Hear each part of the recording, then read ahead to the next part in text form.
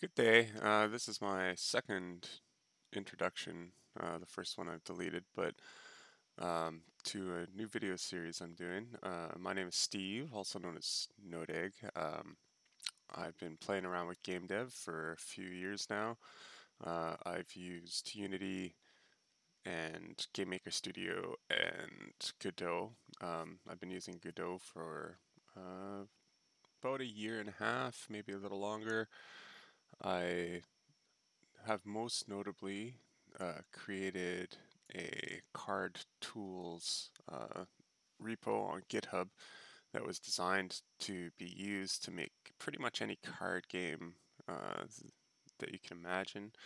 Um, but ultimately, uh, due to the scope at the time, I was concentrating mostly on games like Slay the Spire, even Hearthstone, games that generally have one player that's manipulating the cards. Um, I think overall, between what I discovered through my own research and feedback from the community, I made a pretty solid group of code for this project, and I think I have a pretty good understanding of how to implement card-like mechanics in games. So what I want to develop during this tutorial is a card game that is a combination of poker and the child game War. Um, it looks something like this when it's done. This is one that I made for a game jam that I never completed. Um, Ultimately, both players will face off with a Texas Hold'em hand plus one card, so three whole cards. They will play each round one card at the start of the flop, turn, and river, which are the three reveals of the table. And anytime during the flop, turn, or river, everybody will play a war card, and whoever wins the war round gets to keep their life, and whoever loses one health.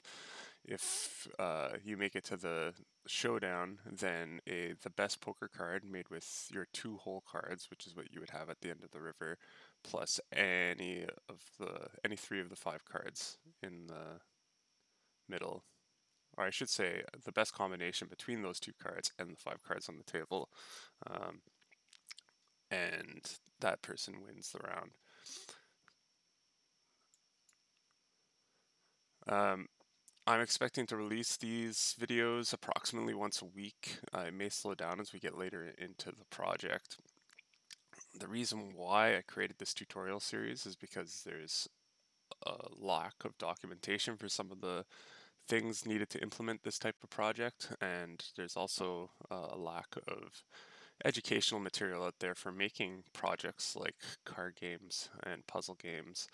Um, One notable exception, I should say, to that is the Candy Crush Match 3 tutorial series by Mr. Taft, which is also a really good example of this type of project, but isn't really specific to card games.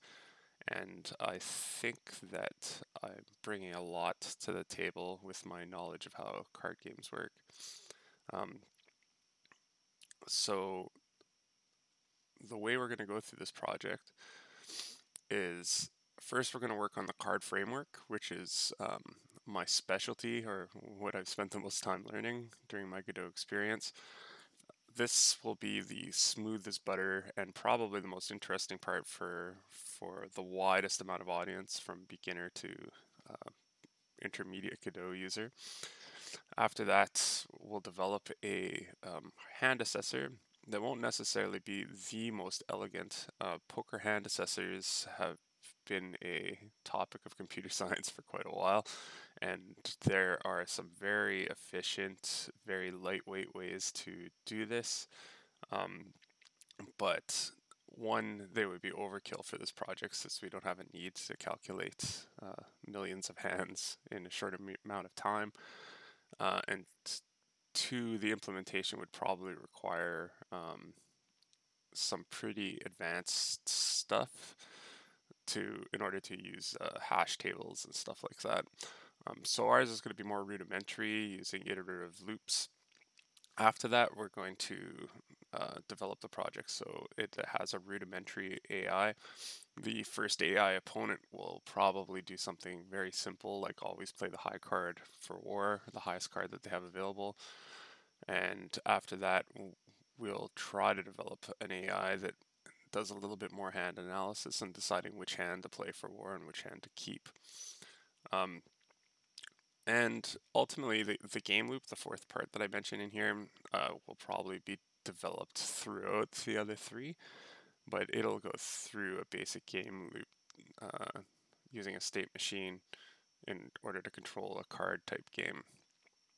So if any of that sounds interesting, I hope that you will follow the series and maybe consider subscribing, and I hope you guys enjoy it.